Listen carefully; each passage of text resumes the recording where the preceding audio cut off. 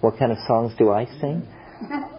They're usually based pretty much on the tonality of the situation and finding a tone that I can ride out of the situation. So, and they're synesthesic. I mean, a tone like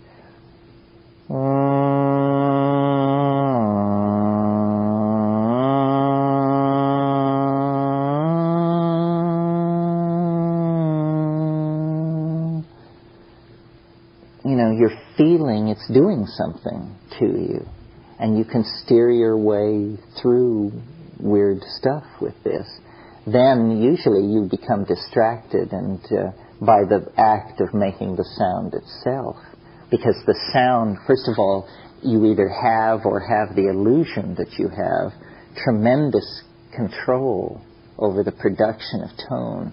Your ear, it gives you a tremendous ability to differentiate these tones, and they're appearing in front of you as colors if you're loaded enough. So this is the modality in which you can experiment with the visible language. You try to syntactically construct out of tonality and glossolalia some kind of convincing modality. Most of you have probably heard ayahuasca songs. I mean, wane, wane, wane te, sinji te, sinji, sinji, sinji te.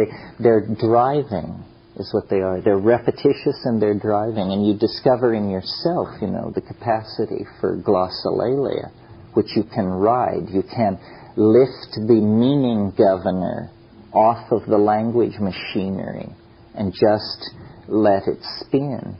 And it's indefensible as art, but ecstatic to do, I mean, I tend to do glossolalias, which are more conversational. And I like them because they play with meaning. So that kind of stuff sort of sounds like dem wai huaxi kipipin if noidem wow hede kiba mang wow hede chikipiltikin vindik. Yeah, I do this alone in the dark. And what it is it places an edge for the light to follow, and you discover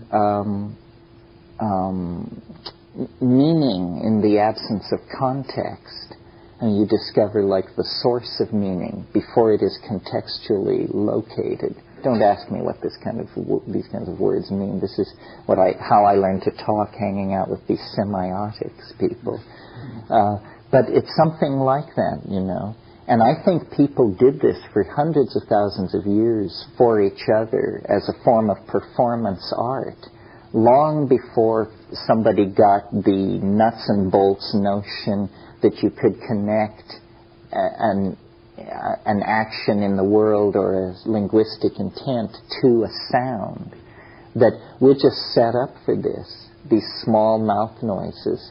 And it's tremendously, under the influence of psychedelics, you can make language get up and walk around. I mean, you can literally peel it off the ceiling and set it dancing in your presence. If any of you have read Robert Graves' book, The White Goddess, he talks in there about what he calls an Ursprach, a visibly beheld language of primal poetry.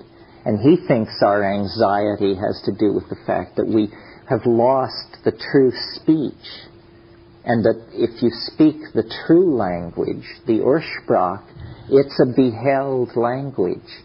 It doesn't require the conventionalization of dictionaries.